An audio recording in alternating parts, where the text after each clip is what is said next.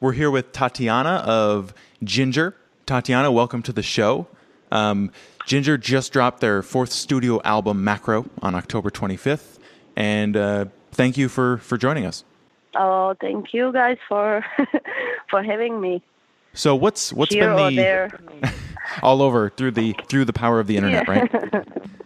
Yeah. So what's the immediate response to the album been like? I know you guys are on tour right now. You're just kind of wrapping up that tour. How has the response been as you've moved through the United States? So far, I haven't yet heard any negative reaction to the album, so that's good. That's very good. But basically, I'm not the one who constantly surfing the internet in search for comments and reactions. I don't care what people think, and because I have a lot of things to do apart, So, but I don't know. Seriously, well, so far so good. Good. Again, I haven't heard any shitty response to the album. Well, that's good to hear. I know I've listened to the album many times over since its release, and I've enjoyed every moment of it. And I think Jinjer has done a great job with this album. Oh, thank you very much. So is this this is your second U.S. tour that you're on right now? Is that accurate? Not really. Well, we consider it to be the third one. Third one? Yeah, because the first one was with Cradle Field. The second was a very, very small headlining tour. I don't remember how many shows, 7 maybe shows. We had it during summer, right after Cradle Field. And then Devil Driver. Okay. Yeah, with Devil Driver, and now we're here. So, yeah, it's this is our third big one. Yeah, third big tour. So, this album seems to be a bit more progressive than the previous albums. The previous ones were kind of like a metalcore vibe. What was the idea to go in that more progressive direction?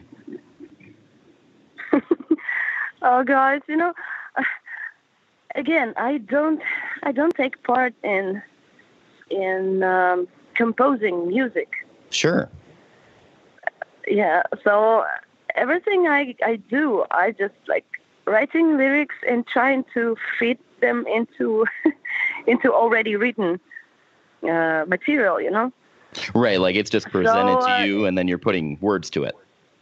Yeah, so basically, well, I don't take part in composing it, and they write music. I mean, the rest of the guys, they write music in their homes, and they don't even ask me about my opinion about the material. Are you doing all the lyrics? Do you write all the lyrics for the band? Yeah. On Macro, I did all the lyrics. On Micro, Eugene helped me with, I think, with 2 songs or one song. Yeah, okay. 1 song. Yeah. I really asked him to help me. I really asked him to help me this time on Micro, but he was so uninspired. Yeah, so I did it myself. Where does the inspiration come for the lyrics? Is it your upbringing? Is it just what's happening around you? Yeah, it's what's happening around me. For example, Retrospection and Home Back were inspired by my trip home to my hometown earlier this year. Mm-hmm. And it's already many people know that my hometown is being the war zone right now. Mm-hmm. And Pause in Death was inspired by a book after José Saramago. It's a Portuguese writer. Okay. Yeah, so basically everything around us is very inspiring. You just have to open your eyes a bit wider. Yeah. Do you feel that Pisces was the kind of the moment that the band really broke into the mainstream? Unfortunately, Pisces lost its charm. It became viral. That's what I don't like. Yeah. And I don't like its huge hype, that it's having right now, because it wasn't supposed to be like this. This song is very personal, and believe me, Pisces are not those people who are begging for attention. So, yeah. So is that kind of something? Kind of. I don't like this word mainstream, because sure. The people made it mainstream. We didn't really want it to be like this, but nevertheless, it's from another hand, it's really good. It's really good that this song is so much appreciated. Yeah, it must be kind of surreal to have people reacting to your vocals, and for you to be viewed right now as one of the top vocalists in all of metal music. That's got to be pretty cool. Oh, yeah, probably. I don't know. Or do you not like that praise? Yeah, I don't like it. Let me do my thing, Yeah, right. That's okay. Yeah, I don't beg for awards or stuff like that. It's just self-expression, but nothing. Just I don't have anything to prove. Yeah, right. To people or to myself. Oh, maybe to myself, yes, something. But yeah. As the band's become bigger, do you feel more jaded to the popularity you guys are receiving?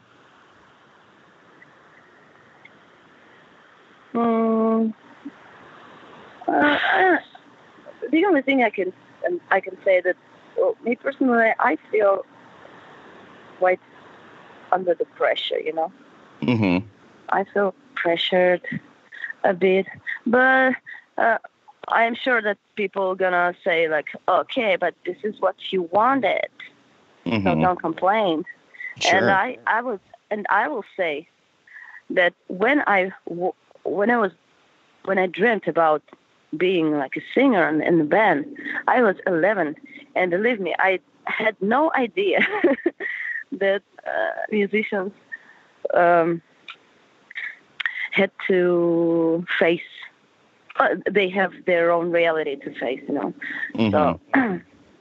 I had no idea. So, and I didn't read any articles or didn't watch any interviews because, first of all, I didn't have any internet connection, and computer or whatever.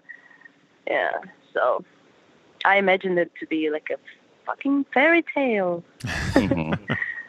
Yeah, but obviously it's not like that. What about it isn't like what you expected? What's different? Well, first of all, I didn't know that I had to do so many interviews. Like this one? Yeah, and I don't know, I feel that being a musician in 21st century is a completely different thing than being a musician in 20th century, like in the 90s, for example, or in even in 70s and 80s.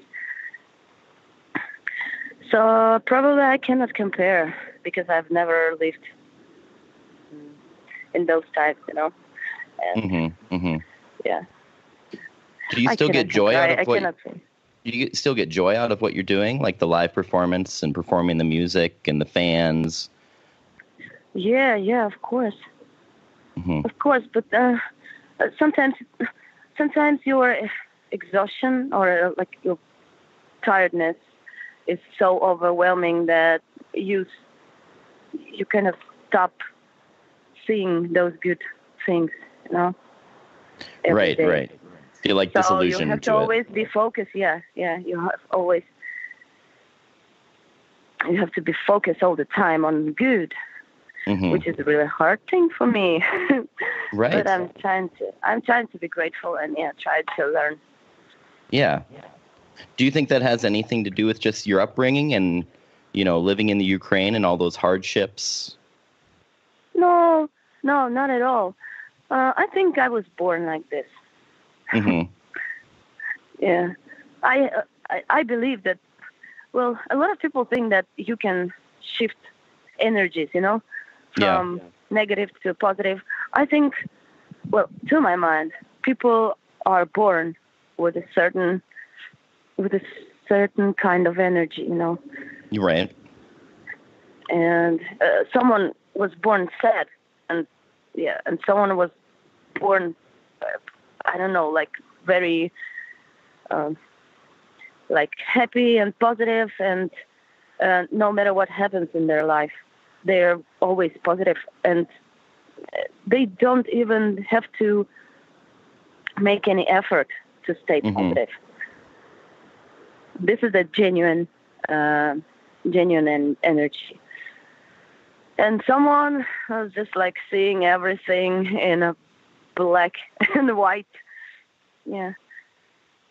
It's really hard. Someone doesn't believe in the energy at all. So.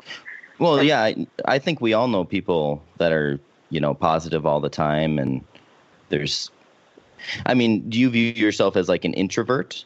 You're introverted, you're kind of in your head, a deep thinker? 200% introverted. Okay, sure. Yeah, kind of thinking about things. It's not bad. Yeah, it's not bad. I remember, and again, I analyze myself all the time, and sometimes people make me think that I'm kind of like retarded or handicapped, being an introvert. People, a lot of people don't even know that there is a term like extrovert and introvert. And they think that those shy people are just like, there's something wrong with them. But hell no.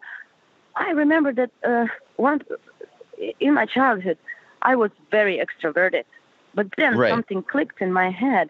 And when, I was dancing like in the circle of our relatives, at the parties, holidays, And then something clicked in my head, and I started avoiding people. Like when our relatives came to celebrate some holiday, I was hiding under my bed because there was very crazy dude, like my not really uncle. He's not my relative, there's not blood relationships, And he was really loud, and I was hiding from him. Yeah, I was hiding under my bed so that he didn't disturb me, Do you still feel that way? Do you still feel like you kind of get your energy from being alone? Yeah, absolutely. I am happy when I'm alone. Yeah. Seriously, I'm dancing with myself. I'm laughing at stupid jokes in my head. It may sound like weird, but yeah. It doesn't sound weird because you're talking to two introverts right now, so I totally, I totally relate to this. Seriously, are you subscribed to any? Do you follow any introverted pages on the Instagram? Because I do, and I always laugh. Not on Instagram, but I follow an Instagram, like a subreddit on. Are you familiar with Reddit? So Reddit is just kind of. Michael, how would you describe Reddit? I would call it a content aggregation platform. Basically, people post things and then comment on them and share them and stuff. So there is a subreddit, they would call it, and the category is introverts. And I follow that because I can relate to a lot of that and what you're saying. I too enjoy being alone. I mean, I like to hang out, watch movies, play video games. Maybe I'll take a bath. I mean, I like that too. That's where I get my energy. Yeah. And I don't like being around like 10 people at the same time. Two guys or like two persons are enough for me to feel alive, Right. Yeah, you'd rather have people drain my energy. Yeah, and then that must be hard because you're touring right now and you're probably surrounded by people, right? So you're probably pretty exhausted. I chose a wrong job, wrong profession. But you're so good at it. Yeah, that's the beauty of life. You have to do things which are like not your cup of tea, but you're good at it. It's a paradox of life. Yeah. Yeah, it's kind of like outside of your comfort zone, but it probably is a good thing because Yeah, when they say like when they're always talking about comfort zone, I have no idea what they are talking about. Oh, really? Is that not a like Ukrainian phrase? No. I mean, like, I don't remember when I was at my comfort zone. Oh, you don't know? Okay, you don't remember when you were comfortable. I get what you're saying. Yeah. Well, your comfort zone's probably just being alone, right? What do you like to do when you're alone? What relaxes you?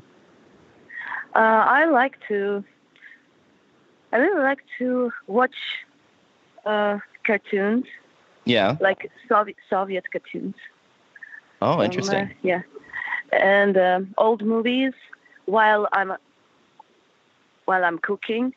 Mm-hmm. And I love to watch something and do something at the same time, Yeah, multitask. So, yeah. So it's just like maybe drawing or I was knitting. I remember I really liked knitting, but right now not really. Yeah.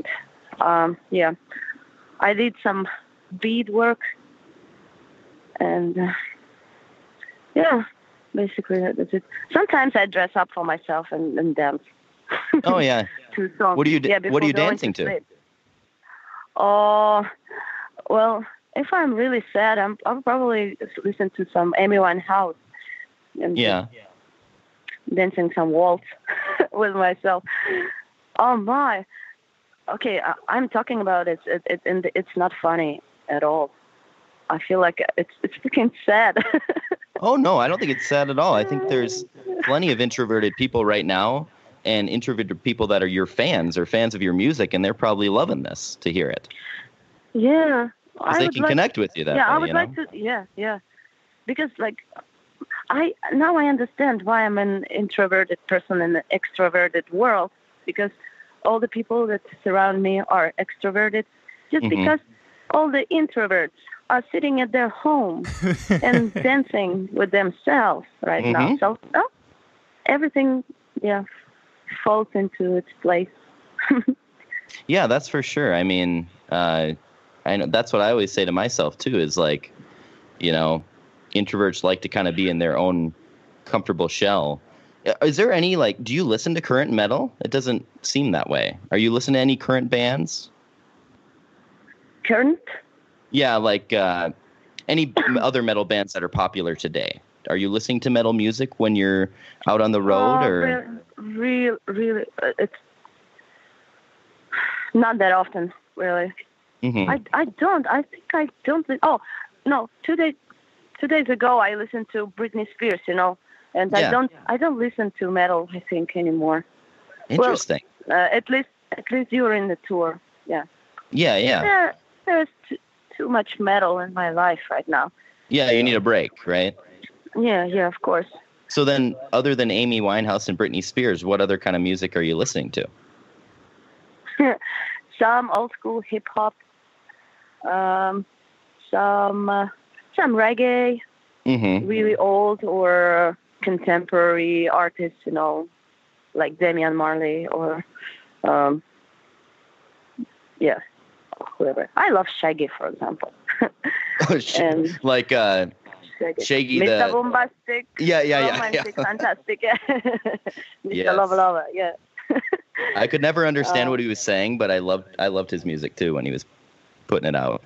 It's a very romantic song and very saucy and kind of with a lot of erotic vibes in there. But yeah, it's good stuff to dance to. Huh?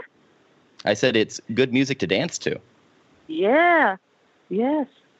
What old school hip hop are you listening to? We usually listen to, of course, Cypress Hill, House of Pain. Mm-hmm. What else? Well, I like. I don't know if Snoop Dogg is too old school, but Oh no, yeah, Snoop Dogg's timeless. yeah, but yeah, well, mainly if we want to listen to some hip hop, it would probably be Cypress Hill and House of Pain. Yeah, I'm familiar with both of those bands. I haven't listened to them a lot, but I should get into them more. Michael, have you listened to those bands? Not a ton. I think I've listened to one Cypress Hill album. What does Cypress Hill sing? Do they? What's like a big song they do? Mr. Green Thumb. Oh yeah. Like it, yeah. Oh yes, I've heard that one. I've heard that one. Okay, yeah, they're good. I should dig into that a little deeper. Yeah. Were they a '90s band? I think 90s. Yeah. Maybe they even started like in late 80s. I think that their first album was maybe in 90 something, 91 or 90, at the beginning of 90s. Mm-hmm. So you said you're watching Soviet cartoons. Do you have an example? What's an example of a Soviet cartoon? Oh, I can, like, if I could, I would probably send you links. Oh, that'd be great. To the YouTube videos, yeah, but I won't even try to translate those titles into English, because it's impossible. Okay, sure. Yeah, but there's one good cartoon about Winnie Pooh. Yeah. Like Winnie the Pooh? But yeah. Okay. Interesting. Did you watch how Americanized was Ukraine? Did you guys get like MTV? Did you get Nickelodeon and things like that? Like, yeah, I think like when I was 6 or 7, MTV was broadcasting. Yeah, broadcast on our local channel, Yeah. I remember. Yeah, we had MTV, and then in the mid 90s, it was like there was a Russian MTV. Oh, interesting. So Okay. That was really cool. Yeah, I watched it all the time. That's how I got into music, actually. And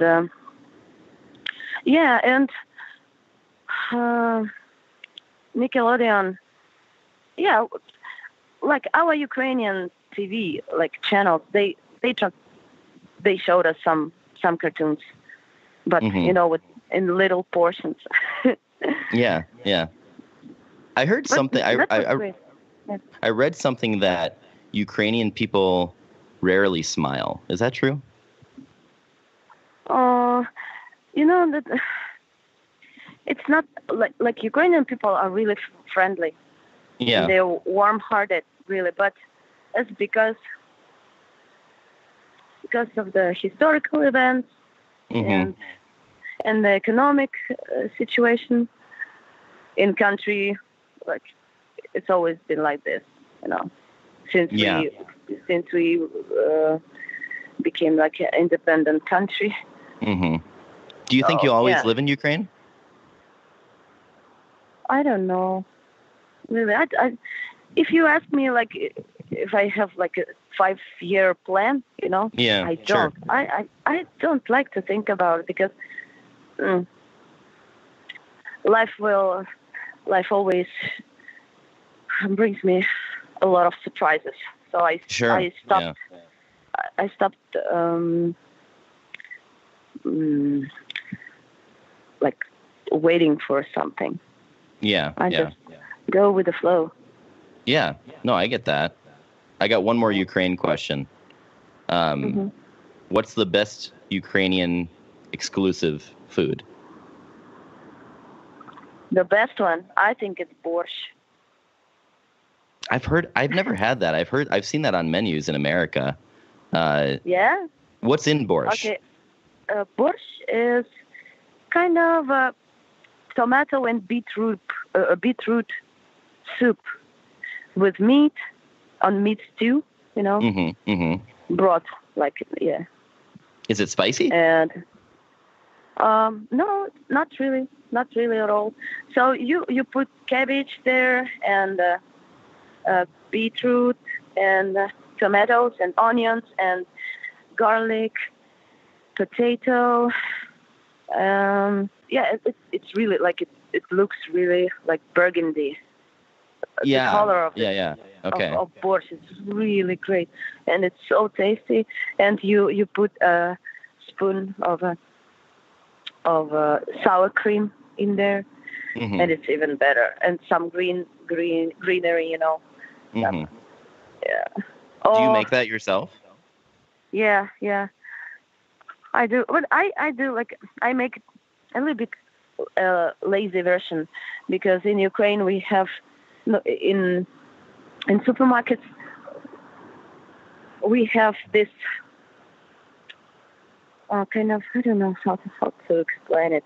So it's all the beetroot, you know, the beetroot and tomato, like the paste is already done for borscht. Yeah. But yeah, once I remember I made it like a full version, complete version, yeah. And that was my first time I cooked it. That's kind of a time consuming though. But it must be worth it because you like it. Yeah. And you can substitute meat with beans, for example. Are you doing that? Because I had read that you were vegan. Are you still trying to be vegan? I really try, but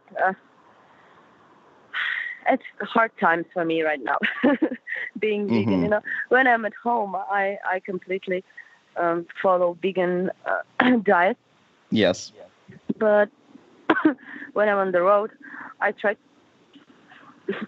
switch to vegetarian diet, and sometimes it's quite often I love fish, and I cannot resist seafood.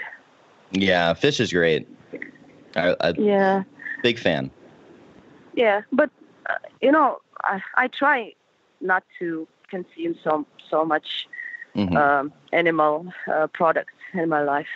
Yeah. I try. Yeah, it's really hard and for it's me. tough. It's tough. Yeah, some people say that it doesn't have to be a sacrifice for you, but it really is. For me, it really is a sacrifice, because like when I smell meat, it's like I'm going crazy. Yeah, you want all my animal. Like instincts. Genes, instincts. They start to play tricks with my brain. Yeah, because I know that I try to decrease the meat intake, but it's hard for me too, because where I grew up, it was very much the diet was like meat and potatoes, so it's hard to break that. Yeah. But it's good. I know a lot of people end up feeling better when they do go vegan. They feel a little healthier, you know. Well, for me, like I don't see any difference. Oh, you don't? Nothing changed really. Yeah, nothing changed in me. Not even body wise. You didn't like shed weight or anything like that. No, I don't lose weight. Just stay where you're at. Even if I eat only, even if I eat only like plant-based food. I don't know why, and I'm jumping on stage like 24/7. But no, well, maybe just because I I drink alcohol, Yeah. a bit. So What do you like to that's drink? very. Well, if I like wine, but I drink vodka. Yeah. Okay. Do you mix it with anything? It's a booster. It's just like no. It's a booster for me. Okay. For Okay. energy. Yeah. I don't drink vodka just because I enjoy the taste. No.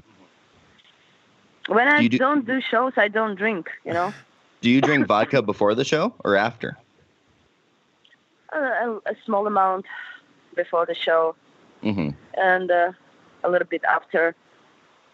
Are you nervous before you get on stage? Yeah. Yeah. Always. And that helps maybe a little bit? Yeah, of course.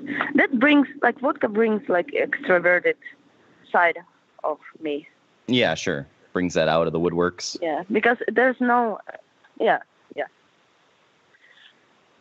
What are you doing after a show to there's all that adrenaline that comes with the putting on a live show. What do you do after the show?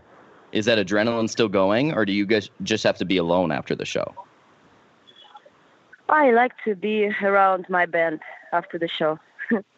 Yeah. I like to hang out with them, maybe discuss the show we played, and talk about plans for future. Maybe drink some beer. Yeah. And hang out. How did you meet the guys? Hang out. Oh, it was many years ago, and it's a really long story. Are they people you grew up with? No. We met when I was 16 or 17. Okay. I gotcha. Yeah. And then here you are today. Yeah. Yeah. And I made friends with them, which is not easy thing to do for me. Yeah. Are they all pretty extroverted? Friends, yeah, they are good. Yeah. They are nice. They are all very communicating people. So you have this is your last show tonight in Portland, and then you guys are headed back?